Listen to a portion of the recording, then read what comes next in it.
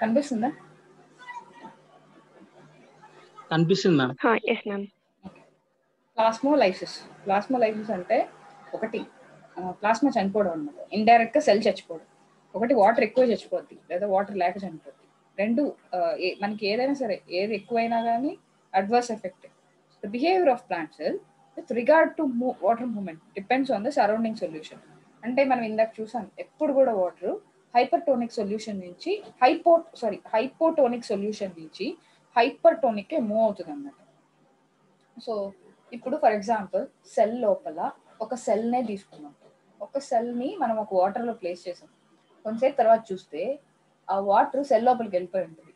ఎందుకంటే సెల్ లోపల హైపర్టోనిక్ ఉంటుంది, బీకర్ లోపల హైపోటోనిక్ ఉంటుంది. సో ఆబ్వియస్లీ వాటర్ వచ్చి హైపోటోనిక్ నుంచి హైపర్టోనిక్కి మూవ్ అయిపోతుంది. కాబట్టి వాటర్ ఎక్కువైపోయి సెల్ బర్స్ట్ అయిపోతుంది. సో మనం వాటర్ మూవ్మెంట్ మాత్రం సరౌండింగ్ ని బేస్ అయ్యే ఉంటుంది, ఎందుకంటే డ్రైవింగ్ ఫోర్స్ సరౌండింగ్ తీసుకొస్తుంది కాబట్టి. So if the external solution balances the osmotic pressure of the cytoplasm, we call it as isotonic. ఇప్పుడు రెండు సేమ్ గా ఉన్నాయి అనుకో, సొల్యూట్ సాల్వెంట్ రెండు సొల్యూషన్స్ లో సేమ్ గా ఉంటే దాన్ని ఐసోటోనిక్ అంటారు. So if the external solution is more dilute than the cytoplasm, then it is hypotonic. అంటే బయట ఉండే దానికంటే కూడా లోపల కానీ డైల్యూటెడ్ గా ఉంటే మనం దాన్ని హైపోటోనిక్ స్టేజ్ అంటాం. So if it is more concentrated మనం దాన్ని హైపర్టోనిక్ అంటాం. So cells swell in the hypotonic solutions. సెల్ని కానీ ఎప్పుడైనా హైపోటోనిక్ సొల్యూషన్స్ లో పెడితే పెద్దదైపోతుంది, ఎందుకంటే వాటర్ లోపలికి వచ్చేస్తుంది కాబట్టి. హైపర్టోనిక్ లో పెడితే చిన్నదైపోతుంది, ఎందుకంటే వాటర్ లోపల నుంచి బయటకు వెళ్తుంది కాబట్టి. ఆ డిఫరెన్స్ మనకు అర్థం అవ్వాలి. So plasmolysis occurs when water moves out of the cell and cell membrane. Cell కి సెల్ మెంబ్రెయిన్ కి బయటకు వెళ్ళిపోతే plasmolysis జరుగుతుంది. Out of the cell and the cell membrane of the plant cell షింక్స్ away from it cell wall. Cell wall నుంచి shrink అయిపోతుంది. మనకి cell wall rigid గా ఉంటుంది, సెల్ మెంబ్రెయిన్ కాదు. So now what happens is,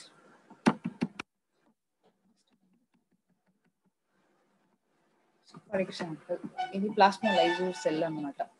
ఈ కేసులో ఏమైందంటే వాటర్ అనేది సెల్లో నుంచి బయటకు వెళ్ళిపోయింది. అంటే అప్పుడు ఇది హైపర్టోనిక్ అయి ఉంటుంది, ఇది హైపోటోనిక్ అయి ఉంటుంది. కాబట్టి సెల్లో నుంచి వాటర్ బయటకు వెళ్ళిపోయింది. సో బయటకు వెళ్ళిపోయింది కాబట్టి సెల్ చనిపోయింది. ఇది ఫ్లాసిడ్ అన్నమాట. సెల్ లూజ్ అయిపోయింది, వాటర్ తక్కువ అయిపోయి, అంటే వాటర్ బయటికి లోపలికి మూవ్ అయ్యి లూజ్ అయిపోయింది అనమాట. ఇప్పుడు బయటకు వెళ్ళిపోతే వాటర్ ఇది లూజ్ అయిపోతుంది, దీన్ని ఫ్లాసిడ్ అంటాం. ఈ కేసులో చూస్తే సెల్ లోపలికి వాటర్ వచ్చింది, అప్పుడు టైట్ అయిపోయింది సెల్, దీన్ని టర్జిడ్ అంటాం. వాటర్ బయటికి వెళ్తే ఫ్లాసిడ్ అంటాం, వాటర్ లోపలికి వస్తే టర్జిడ్ అంటాం. Okay, the cell are tissue is placed in a solution that is hypertonic. Hypertonic అనే ఒక సొల్యూషన్ లో పెట్టినప్పుడు to the protoplasm, water moves out, cell నుంచి బయటకు వెళ్తుంది. It is the first loss from the cytoplasm. ఇది సైటోప్లాజంకి ఒక పెద్ద లాస్ అన్నమాట. And then from the vacuole, cytoplasm నుంచి వెళ్ళిపోయింది అంటే అర్థం వాక్యూల్ నుంచి వెళ్ళిపోయింది అని. So water is when withdraw out of the cell through the diffusion in to the extra cellular space. అలా బయటకు వెళ్ళిపోతే వాటర్ ఎక్కడికి వెళ్తుంది అంటే మనకి అవుట్ సైడ్ ద సెల్ లోపలికి, సెల్ కి మధ్య ఉండే స్పేస్ లోపలికి వెళ్తుంది. So the fluid causes the protoplast to shrink away from the walls, ఎందుకంటే వాటర్ బయటకు వెళ్ళిపోయింది కాబట్టి. సో ఇప్పుడు మనం ఆ సెల్ని ఏమన్నామంటే ప్లాస్మోలైజ్డ్ అని, అంటే ప్లాస్మా చనిపోయింది. So the moment of water occurs across the membrane, moving from an area of higher water potential to an area of lower water potential which is outside the cell. Okay, so which occupies the space between the cell wall and shrunken protoplast. So in the plasmolized cell what occupies, అసలు అక్కడ ఏముంటుంది, మనం water బయటకు వెళ్ళిపోయాక మనం ప్లాస్మోలైజ్డ్ అంటున్నాం కదా, ఆ సెల్ వాల్ కి దీనికి ప్లాస్మా మెంబ్రెయిన్ కి మధ్య ఏముంటుందంటే ఏముండదు. So when the cell is placed in the isotonic solution, అదే ఒక సెల్ ని ఐసోటోనిక్ సొల్యూషన్ లో ప్లేస్ చేస్తే మనకి ఎటువంటి వాటర్ మూమెంట్ అనేది అస్సలు జరగదు, అవుట్ సైడ్ కి జరగదు, ఇన్సైడ్ కి జరగదు. ఎలా పెట్టిన సెల్ అలానే ఉంటుంది. If the external solution balances the osmotic pressure of the cytoplasm, it is said to be isotonic. When water flows into the cell and outside the cell, we call that as equilibrium antam. So so బయటికి లోపలికి అలా flow అయ్యి మనకి isotonic stage గా maintain చేయనిస్తే దాన్ని equilibrium, A state of equilibrium లో ఉంది అని. So now the cell is set to be flaccid, దాన్ని ఫ్లాసిడ్ అంటాం. So the process of plasmolysis is usually reversible. Sorry, reverse చేయొచ్చు మనం ప్లాస్మోలైసిస్ ని. ఇప్పుడు ఏం చేయాలంటే మనం సెల్ ని తీసుకెళ్లి హైపోటోనిక్ సొల్యూషన్ లో పెట్టాలి. పెట్టినప్పుడు సెల్ అంటే బయట నుంచి సెల్ లోపలికి వాటర్ వెళ్తుంది. అప్పుడు మళ్ళీ టర్గార్ ప్రెషర్ బిల్డప్ అవుతుంది. So the pressure ఎక్సర్టెడ్ by the protoplast due to entry of water against the rigid walls, we call it as pressure potential. Because of the rigidity of the cell wall, the cell does not rupture.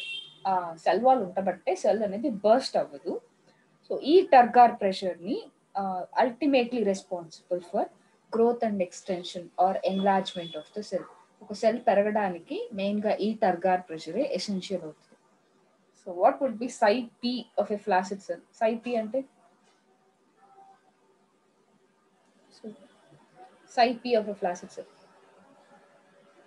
Pressure potential అన్నమాట. Okay, flaccid cell కి positive లో ఉంటుందా negative లో ఉంటుందా? సరే, psi p పెరుగుద్దా తగ్గుద్దా చెప్పండి? Pressure potential పెరుగుద్దా తగ్గుద్దా?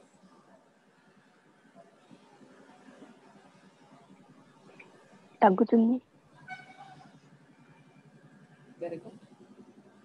అదే టర్గార్ అయితే పెరుగుతుంది. కాన్సెప్ట్ అర్థమవుతుంది. So which organisms other than the plants possess cell wall? So cell wall ఉండే వాటిల్లో అన్నిట్లో కూడా ఫ్లాసిడ్ సెల్స్ లో ఇప్పుడు బ్యాక్టీరియానే తీసుకుంటే బ్యాక్టీరియా సెల్ వాల్ ఉంటుంది. సెల్ వాల్ లేని ఒక బ్యాక్టీరియా చెప్పండి. హలో, సెల్ వాల్ లేని ఒక బ్యాక్టీరియా పేరు? ప్లాస్మిడ్. ది స్మాలెస్ట్ బ్యాక్టీరియా కూడా ఉన్న వాటిలో కల్లా మనకి తెలిసిన వాటిలో కల్లా అతి స్మాలెస్ట్ లివింగ్ ఆర్గానిజం ఏంటది? దానికి సెల్ వాల్ ఉండదు. ఇలానే పట్టుకొని వెళ్తారు వాళ్ళు క్వశ్చన్. పాయింట్ తీసుకుంటే అలా ఇప్పుడు సెల్ వాల్ ఉంటే అంటే బ్యాక్టీరియా కూడా సెల్ వాల్ ఉంటుంది. So for example cell wall లేని బ్యాక్టీరియా ఏంటి? ఇలా కొంచెం ట్విస్టింగ్ గా అడుగుతాను. నీట్ క్వశ్చన్స్ అన్ని ఇలానే ఉంటాయి. మైకోప్లాస్మా మర్చిపోయారా? మైకోప్లాస్మా అది చిన్న సెల్, ఆస్ట్రిచ్ ఎగ్ అతి పెద్ద సెల్ ఇప్పటిదాకా రికార్డెడ్. ఓకేనా? మొత్తం ఈ ప్లాస్మోలైసిస్ అనే టోటల్ కాన్సెప్ట్ దేని మీద రన్ అవుతుందంటే వాటర్ అనేది హైపోటోనిక్ నుంచి హైపర్టోనిక్ కి మూవ్ అవుతుంది. ఆ మూవ్ అవుతున్న ఆ ఒక చిన్న పాయింట్ పట్టుకొని వాళ్ళు టర్జిడిటీ అంటే ఏంటి, ఫ్లాసిడిటీ అంటే ఏంటి, ప్లాస్మోలైసిస్ అంటే ఏంటి ఇన్ని ఎక్స్ప్లెయిన్ చేశారు. అది ఒకే పాయింట్, ఇంకేం లేదు. మొత్తం కాన్సెప్ట్ మొత్తం ఆ ఒక్క చిన్న పాయింట్ మీద రన్ అవుతుంది. ఆ పాయింట్ అర్థమైతే మీరు అన్నిటినీ ఆ పాయింట్ ని ప్రతి ఒక్క దాంట్లో అప్లై చేయొచ్చు.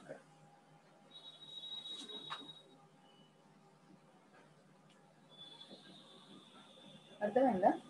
ఏం కార్తిక్? హలో, కొంచెం అర్థమైంది, కొంచెం అర్థం కాలేదు. కొంచెం అర్థమైంది, కొంచెం అర్థం కాలేదా? ఇంకొకసారి బుక్ తీసుకొని చదువు, అర్థమవుతుంది. ఒకసారి లైన్ టు లైన్ చదువు, కూర్చో. అసలు డోర్స్ క్లోజ్ చేసుకొని ప్రశాంతంగా ఒక కార్నర్ లో కూర్చో. ఫోన్స్ ఏమన్నా ఉంటే పక్కన పెట్టేసి, అసలు ఒక 1 hour 2 hours నీకు ఫోన్ లేదనుకో, కార్నర్ లో కూర్చో, ఒక పెన్ తీసుకో, లైన్ లైన్ లైన్ లైన్ చదువు. నీకే పాయింట్ అర్థం. ఈ రోజే చదివితే నీకు పర్ఫెక్షన్ వస్తుంది. ఒక 2-3 days తర్వాత చదివితే సగం పర్ఫెక్షన్ వస్తుంది. అదే 1 week చదివితే 25% వస్తుంది. నెల తర్వాత చదివితే అసలు ఏముండదు, మళ్ళీ ఫస్ట్ నుంచి బిగిన్ చేయాలన్నమాట. చాయిస్ నీదే.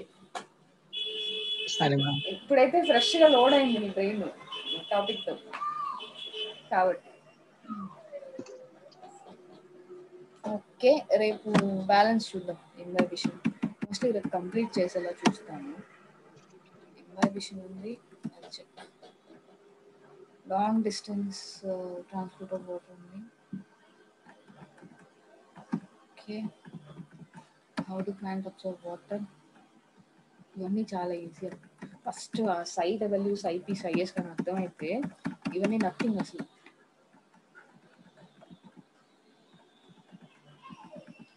movement of plants, transpiration, pool, transpiration, cohesion, adhesion, distinction. కొంచెం ఫిజిక్స్ ఉంటుంది దీంట్లో. ఆ ఫిజిక్స్ వల్లే కొంచెం మనకి కష్టంగా ఉంటుంది. ఎనీవేస్ మీకు ఫిజిక్స్ బాగా వచ్చు, నాకంటే బాగా మీకే వచ్చు. అసలు ఏం రాదు మ్యామ్. అలా చెప్పక కార్తిక్, మీరు రోజు ఫిజిక్స్ చూస్తుంటారు, చేస్తుంటారు. థింక్ నా ఫిజిక్స్ వచ్చింది, నేను ఎప్పుడో వదిలేసా ఫిజిక్స్ ఇంటర్మీడియట్.